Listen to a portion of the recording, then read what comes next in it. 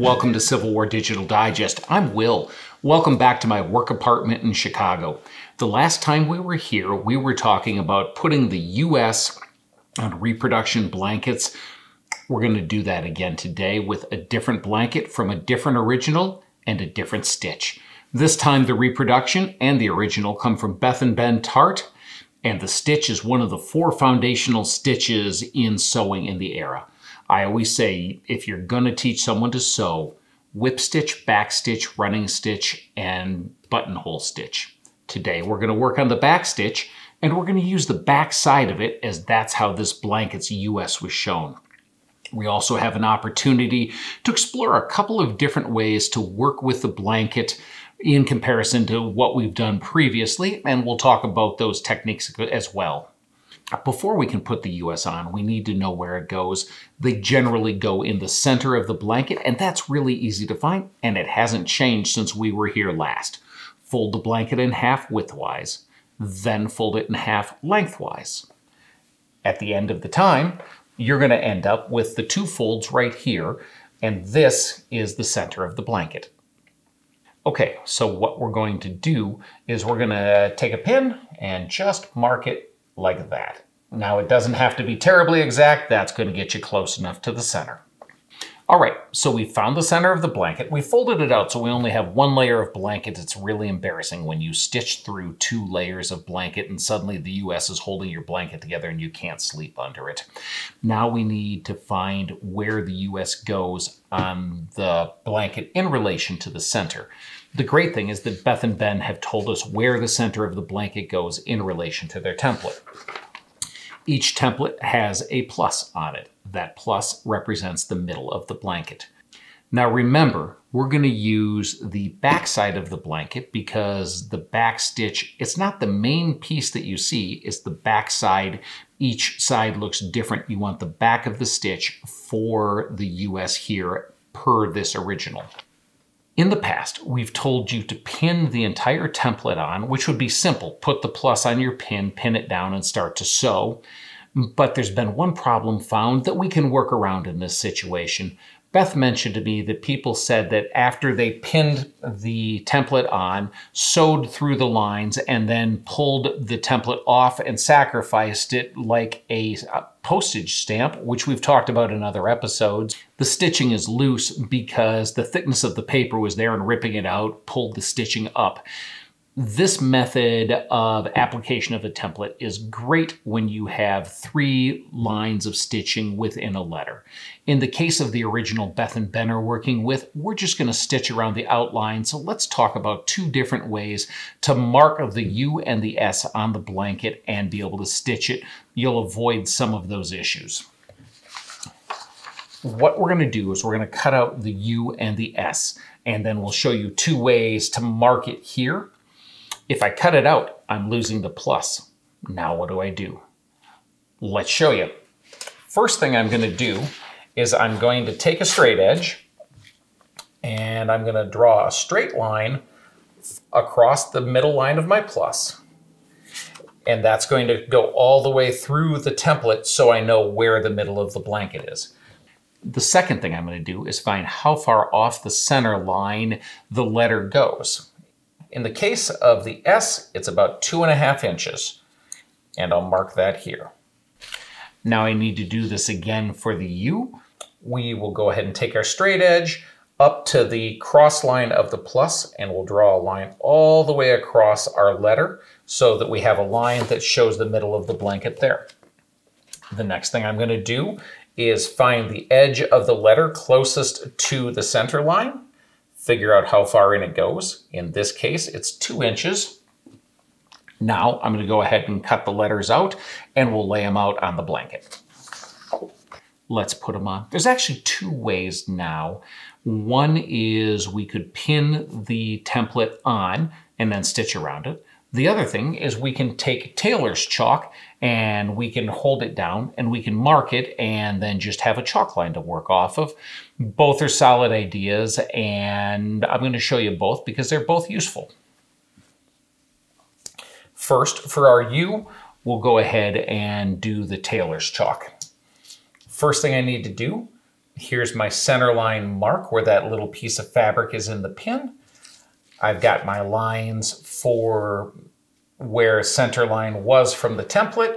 It's 2 inches off, so I'm going to set my 2 inches, touch it up, and use my ruler as a line to continue through. There we go. Now, holding this down, I can take my tailor's chalk and gently just mark all the way around.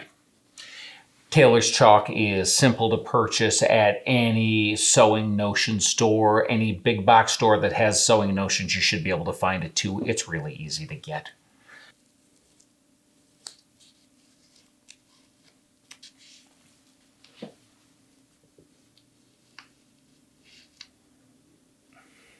The one thing I find working with tailor's chalk is it's not really like tracing with a marker. You're not going to trace the whole thing at once.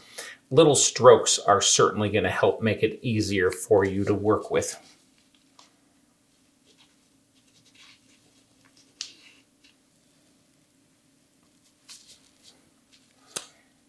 And when we pull it off, we see the U in place ready to be stitched. The second option we have is to pin the template on and then stitch around it. Same idea for setup. We're going to look for 2.5 inches off center. And go ahead and line this up. Slide it over so the stencil hits 2.5 inches. And make sure that we are straight across. Okay, so Will, what if I'm not perfect? That template is slipping around on the blanket. I can't get it to sit still. Well, great. When you look at many of these originals, you see that the US wasn't fastidiously put on by a perfect person with excellent stitching. The U and the S were trying to get put on, and these were going out at great volume to provide blankets to Union soldiers in the field. That's their job. If it's a little rough, if it's a little rushed, it fits the general feel of many of the things we see. In this case, we have it, and we're going to go and pin it on.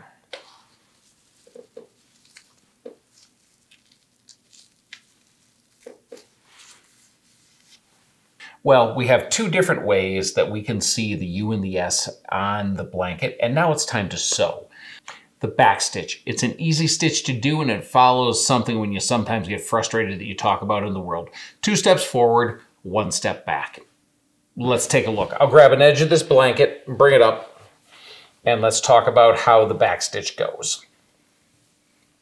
I'm going to use some red thread so that you have a chance to see.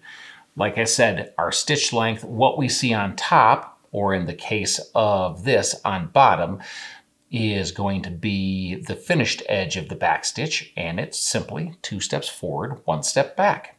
So our thread goes in. Normally we'd come up from the underside, but the other side is going to be what we need today. So we'll let the knot here. Now I'm going to go where the knot was, and I'm going to go forward 2 steps. The 2 steps being from that point to where the thread came up, and then the same distance forward. Pull through, and this back stitch, the stitch behind, is what's going to show in the perfect world. Again, I left the knot here because we want the other side.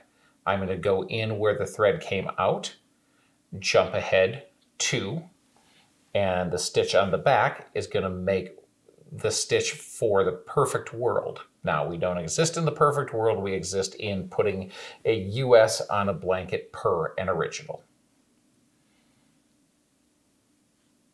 Again, I come back 1 step, go forward 2, pull it through. Back 1 step, forward 2, pull it through.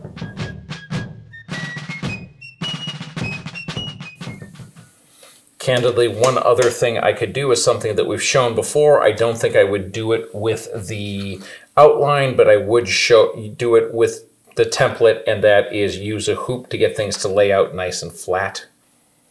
The fabric hoop is definitely optional, but if you're going to go ahead and put the template and pin it on like this, I think it may be a good idea. Again, we're going to go ahead and keep the knot on this side, because this is the side that doesn't show, or is the back side of the stitch. We're going to go 1 step back, 2 steps forward.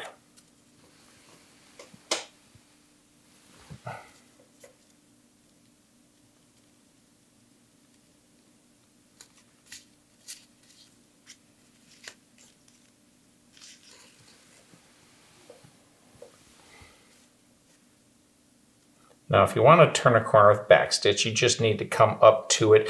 Even if it's 1 step back, 1 step forward, this gets you to the corner, and then you can turn and start again. There's our bottom line on the S. We'll just close that up a little bit, and then we'll get ready to turn.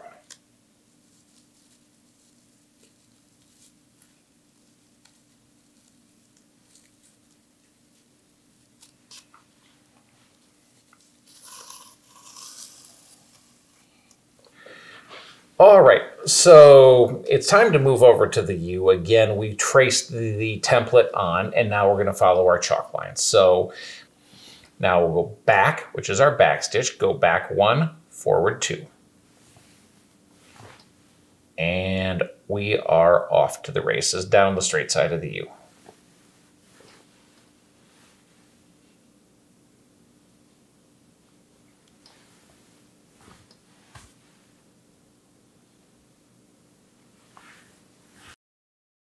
Well, the supplies are littered around here. You can see from pins to a yarn needle, a scissors, tailor's chalk, and some form of a measure with the stencils and possibly a hoop.